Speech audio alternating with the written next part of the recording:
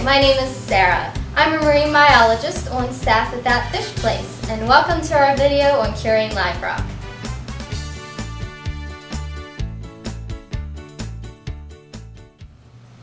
Curing live rock is the process of preparing newly harvested live rock from the ocean and getting it ready to use in your saltwater aquarium.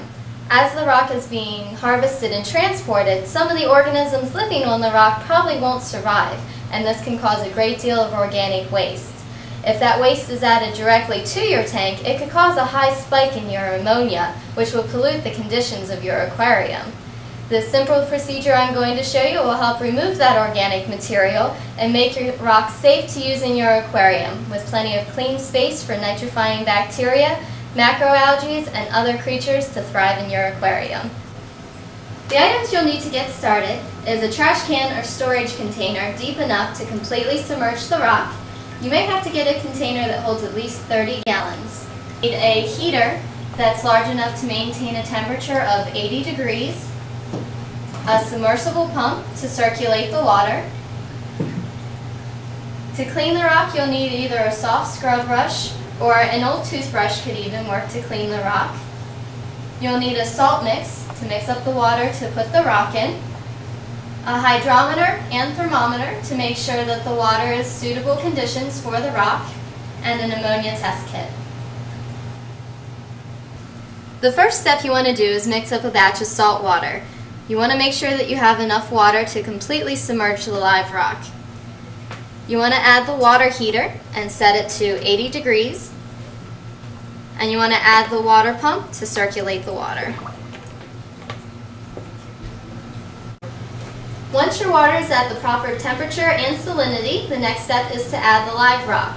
When you get your live rock, it's going to be packaged, covered in damp newspaper. This is to keep all the nitrifying bacteria alive on the rock.